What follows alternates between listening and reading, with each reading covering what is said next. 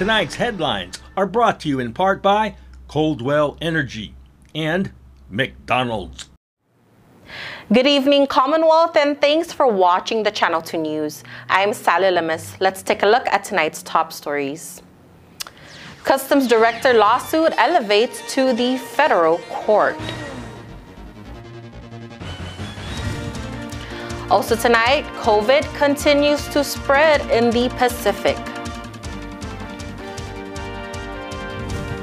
And officials break ground on an erosion preventing project. In sports, we feature a young lady with lots of running potential. Stay with us, these stories and more are next.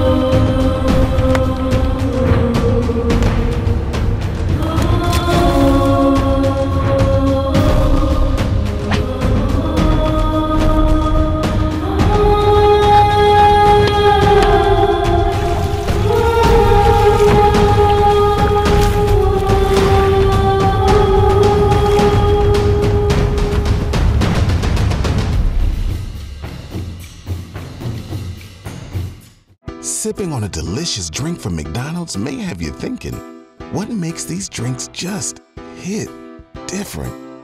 Don't overthink it. Just enjoy it. It's more than a drink. It's a McDonald's drink. Cool off this summer with McDonald's Minute Maid Slushies. Try the new Tropical Mango or returning favorite, Strawberry Watermelon, for a limited time. Ba-da-ba-ba-ba.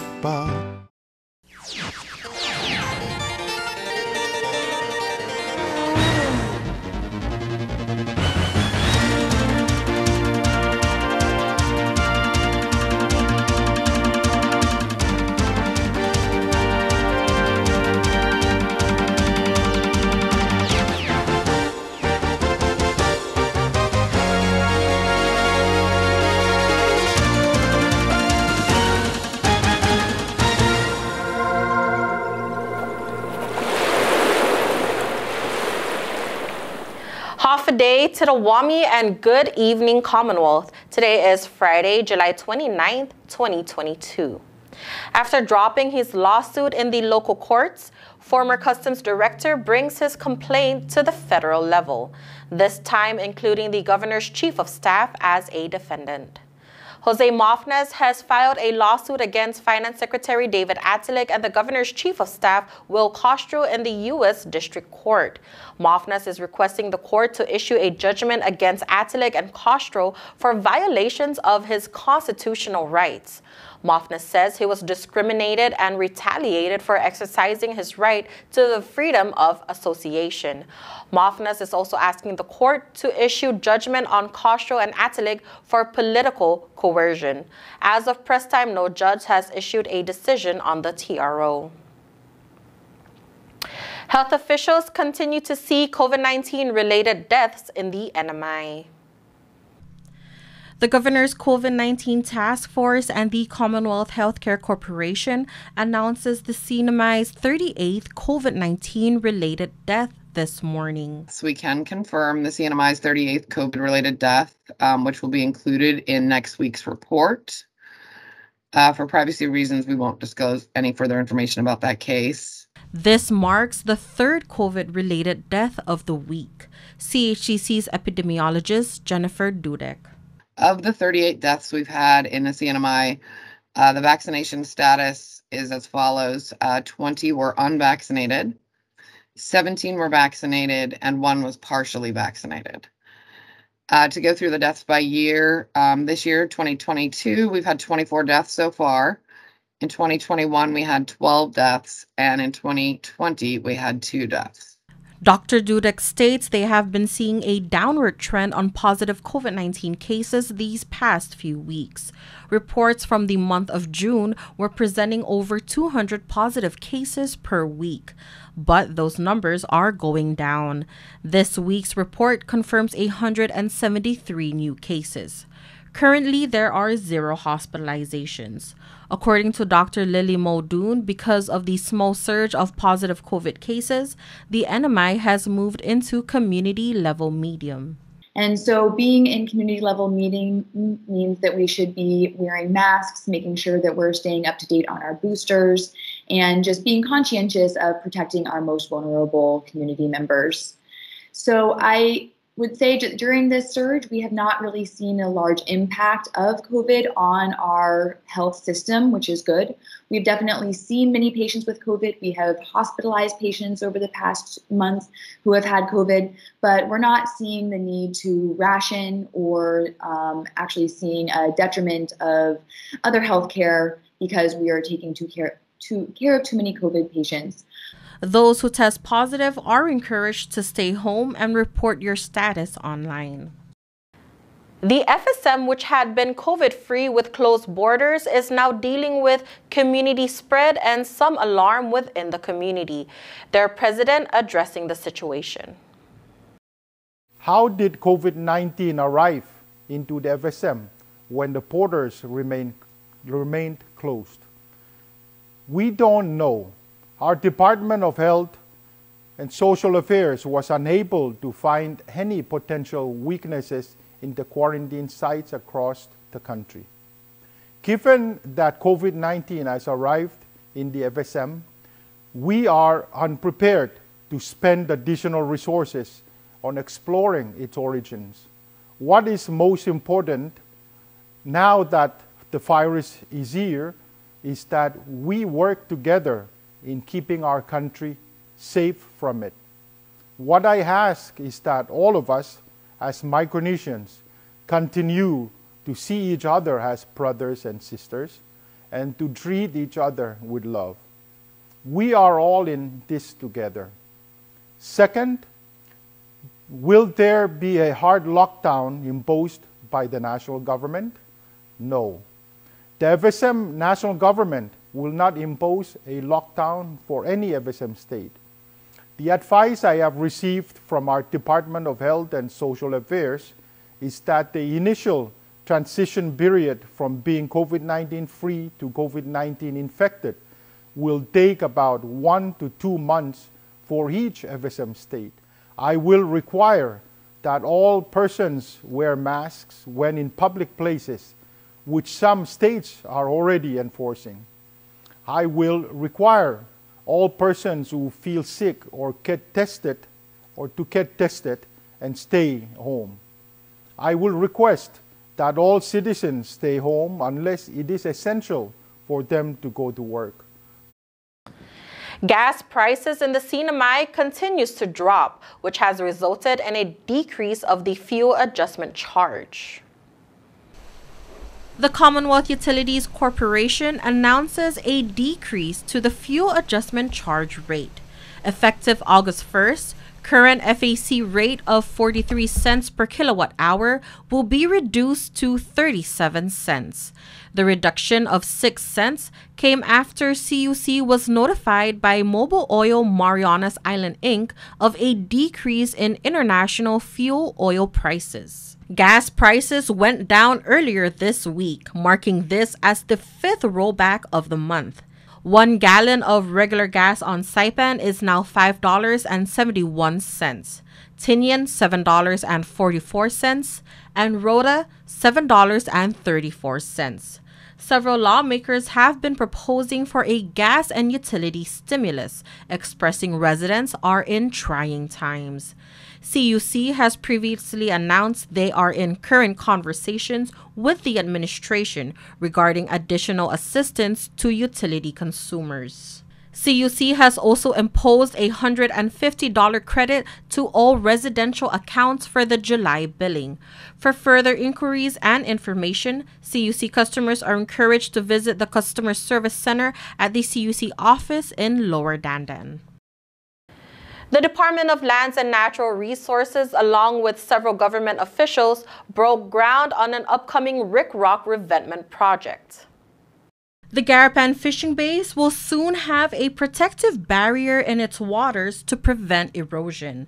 In a groundbreaking ceremony on Thursday, Secretary Anthony Benavente of the Department of Lands and Natural Resources explained their rickrock revetment project. This rickrock revetment will protect our shoreline and will be a design of similar to what the Peace Park is in terms of that rock protection. And this would surely last for over 50 years, as GHD, the designers, believe that it would do. The project is worth $646,000, which is being fully funded by the governor's office. USA Fanter is the contractor of the project, while GHD is the construction manager. Construction is expected to be completed by May of next year. From the outlet channel all the way to the end of the property, about a foot from the property, we're proposing to provide about a 25-foot wide rock revetment cross section. It's going to have a buried toe. The rocks are going to be about 1.5 ton rocks, and that's really it. It's a rock revetment with geotextile underlaying it. The Garapan fishing base is a special landmark with much more potential. Governor Ralph Torres reiterates the importance of saving the area and touches on future plans. Today, it's another day of success, another day of progress with the administration. This will help everyone here in the CNMI, tourists itself, and here in Garapan Fishing Base. It means a lot to all of us. We use this place for numerous reasons. Where the Sablo Market, here our co-op, Days of the Marianas, a lot of donations that we do throughout different occasions and events. Here we are working with CETA, and this is something that I hope that one day we turn this place into an amusement park. Officials say this is the first step in protecting the shoreline here in the CNMI. Future projects will target Micro Beach and Manyagaha to prevent further erosion. Coming up, a new airline in the NMI comes with new investments and opportunities. Stay tuned.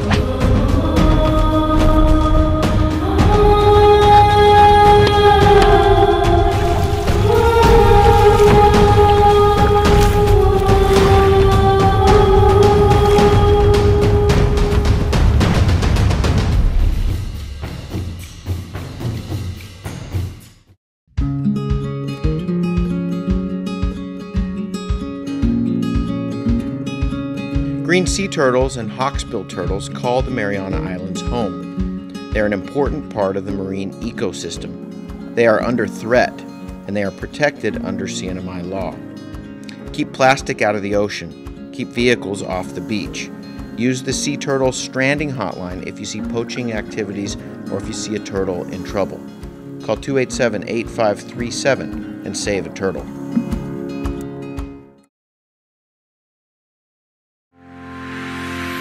All workers have the right to a safe workplace. Employers must provide a workplace that is free from recognized hazards and comply with applicable OSHA standards, including proper reporting of injuries.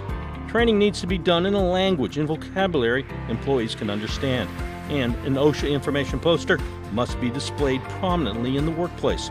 Workers You have the right to raise a safety or health concern with your employer or OSHA without being retaliated against, and request an OSHA consultation of your workplace if you believe there are unsafe or unhealthy conditions. OSHA can help. Free assistance to identify and correct hazards is available to small and medium-sized employers without citation or penalty. So look out, speak up, and stay safe.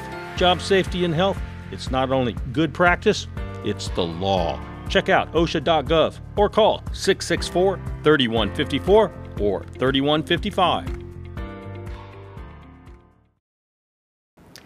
Welcome back to the Channel 2 News. Ports officials welcome a new airline in the CNMI, which will be hitting the skies soon. The Commonwealth Ports Authority Board met on Thursday, approving a lease with the CNMI's newest airline. Mariana Southern Airways now has a space in their general aviation area to build a hangar. CPA Ports Chairwoman Kimberly Kinhines. This would be non-aviation revenue, which is badly needed at this time, given the fact that we just don't have the arrivals that we were anticipating with the opening of our borders. And so, this is one way of basically diversifying our means to be able to be self-sustainable.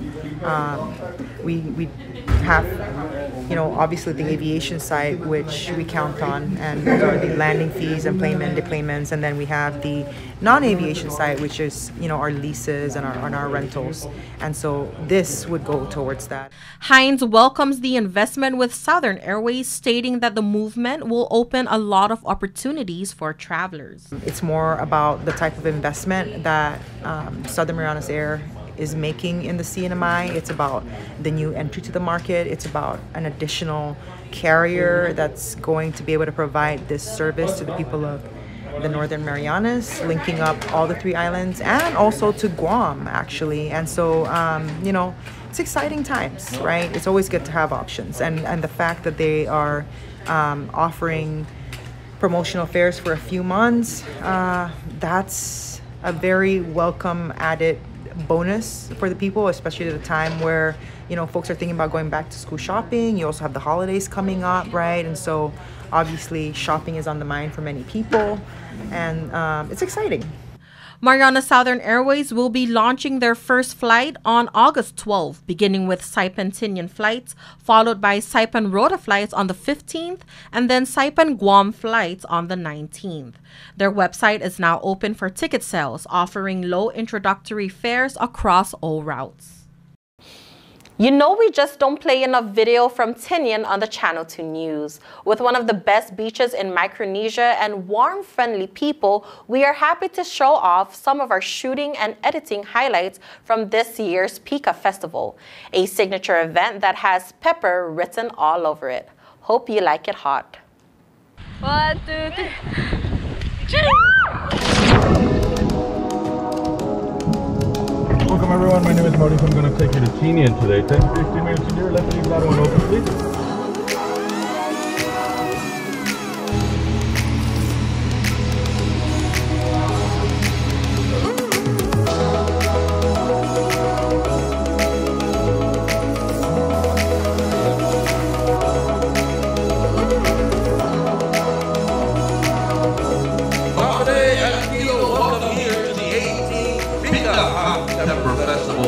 On the beautiful island of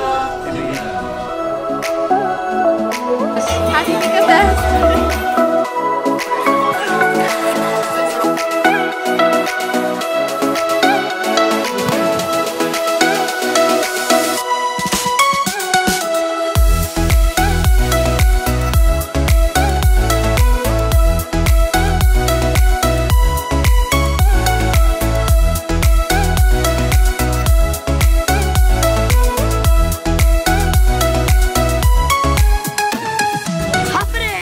Walk up to Tinian and enjoy your stay. The most that I love about Tinian, it's very hard to just say one.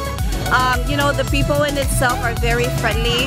Everywhere you go, they always greet you, offer you food or drink.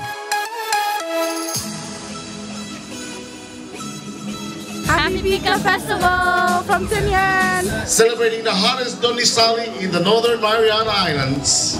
I love like the people, where everyone's very close here in the island. Yeah, get to celebrate the Donisali. Pika, first thing that comes to mind is hot. To everyone, let's enjoy Pika Festival. Congratulations to all the vendors for continuing support and to the people of Tinian. As Henry Ford once said, coming together is a beginning. Keeping together is progress. And working together is a success.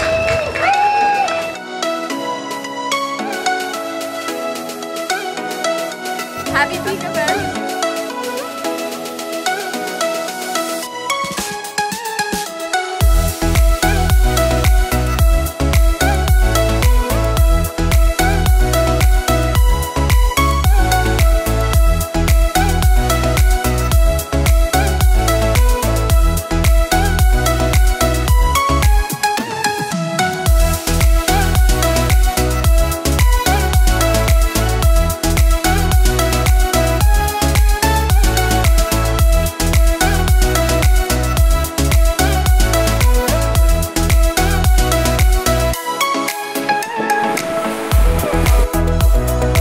The 7th annual Pika Bike Race.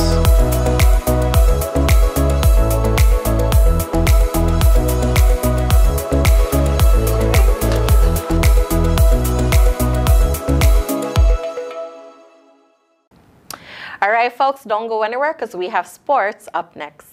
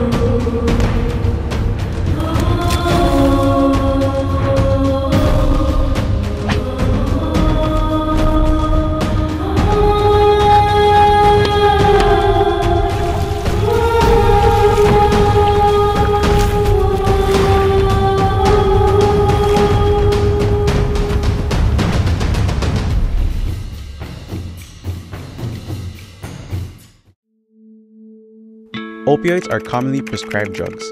They can help ease short-term pain after surgery, an accident, or illness. Common brand names include Vicodin, Demerol, OxyContin, and Percocet. Opioids can be very addictive, and they can actually change how your brain works. Opioid misuse can lead to death. If you are prescribed an opioid medication, talk to your doctor. Always take exactly as directed, never take higher doses, keep your medication secure, and safely dispose of unused or expired medication. It only takes a little to lose a lot. This project was supported by a grant from the Centers for Disease Control and Prevention and the Commonwealth Healthcare Corporation. Contents are solely the responsibility of CHCC and do not necessarily represent the official views of the CDC or the U.S. Department of Health and Human Services. The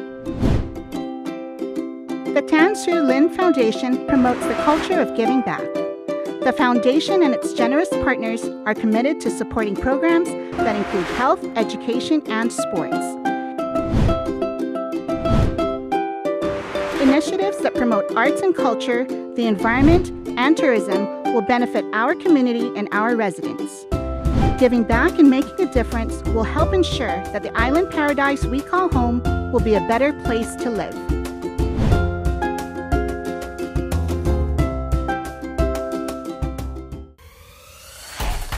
Tonight's sports brought to you in part by Tan Holdings through the Tan Su Lin Foundation, making communities a better place to live.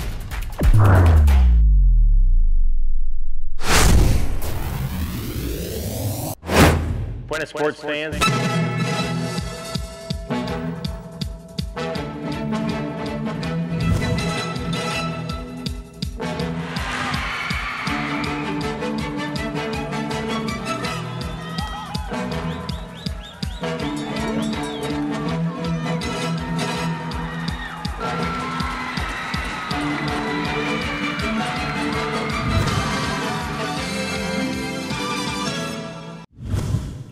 Tonight, we speak with a young female athlete who recently went off island to compete and came back home with medals, pride, and experience.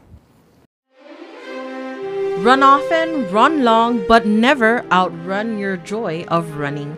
A quote by Julie Esverding. Young Star Shining, brought to you by the Tan Su Lin Foundation. Tonight, we feature one of the NMI's outstanding female runners. 17-year-old Tiana Cabrera is KSPN's young star for tonight. My name is Tiana Cabrera, and I'll be an incoming senior at Saipan International School, and I am currently 17. Cabrera is a member of the NMI Athletics national team. 2 months ago, she competed in the 2022 Oceania Athletics Championships in Australia and was the youngest member of the team. Cabrera brought home the bronze medal from the women's 3,000-meter U18 event. Well, in Australia, I kind of came in there with like a mindset like I'll just try my best, because obviously I'm going against like really competitive elite athletes, so I just went to the game and just do it and just keep going and just push it. And just a few days after the event in Australia, Cabrera rushed home to compete in the Pacific Mini Games. And for the mini games, same mindset, just do it and show pride and show, be proud of yourself for coming how far you are, because you already won. You're there. Now that these big events are over, she continues her training and is currently preparing herself for the cross-country races. Currently, I'm training by myself and just prepping for cross-country, so I do speed workouts, long runs, easy runs, cycling as cross-training, and do strength training as well. Cabrera is looking forward in pursuing a track and field career in college, with hopes to come back home and continue to compete locally. Currently my goal is, obviously I'm going to be a senior, college is going to be stressful. I do want to be an athlete. I want to continue track and field and, come back to CNMI and continue doing the games and try to break the record. She also has dreams to become a pharmacist one day. I feel that I'm looking towards is somewhere in science, but I want to be a pharmacist. Her mom and dad are her biggest fans and definitely her support system in everything she does. My biggest inspiration is probably my mom and my dad, because they always come to my games even though I tell them not to, because I get really nervous, so they just come there randomly and always support me, and they try their best to always bring me up when I'm down. And Cabrera trains hard because she wants to be successful in this sport and become a professional athlete in the future. I want to see myself successful in the future, and I definitely want to, I see myself as an elite athlete, or I want to be a professional athlete in the future and just represent the CNMI and let people know who we are and, show pride.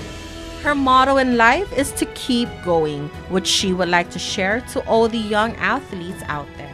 One thing that I want to tell the young kids and that stuff is to start doing something active, and then choose a sport that you will really like, and just continue it, and just keep going.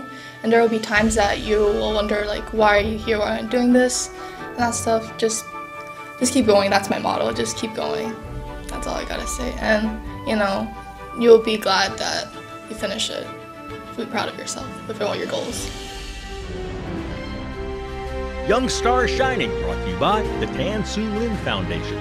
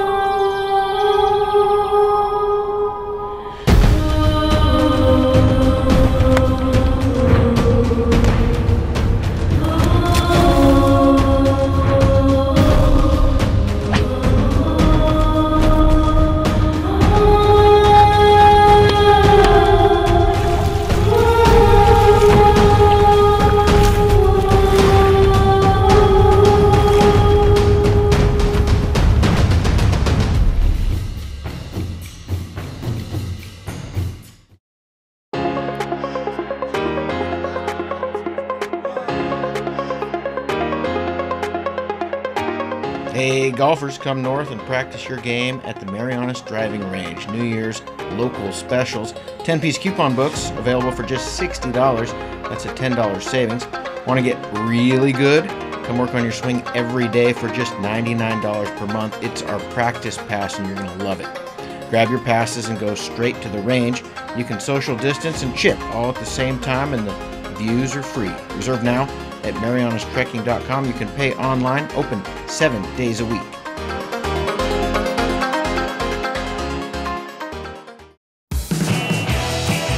I'm gonna make you an offer you can't refuse.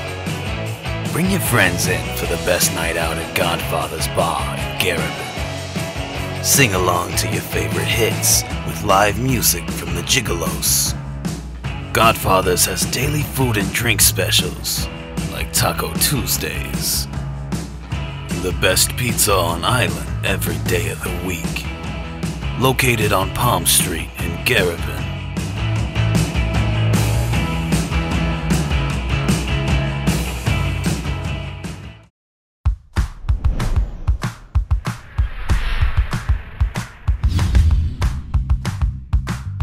Hi, I'm Dre, one of the personal trainers here at Goat's Gym, and today we're going to go over the kettlebell deadlift.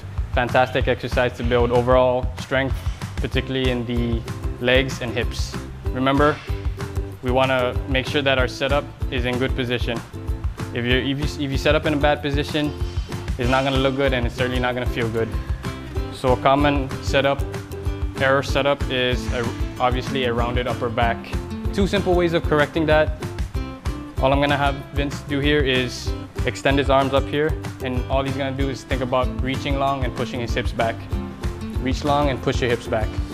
So as you can see, he's already in good position. Now all he's gonna do is grab that kettlebell. He's got tension in his legs and in his back. All he's gonna do is just stand up tall, finish with his glutes.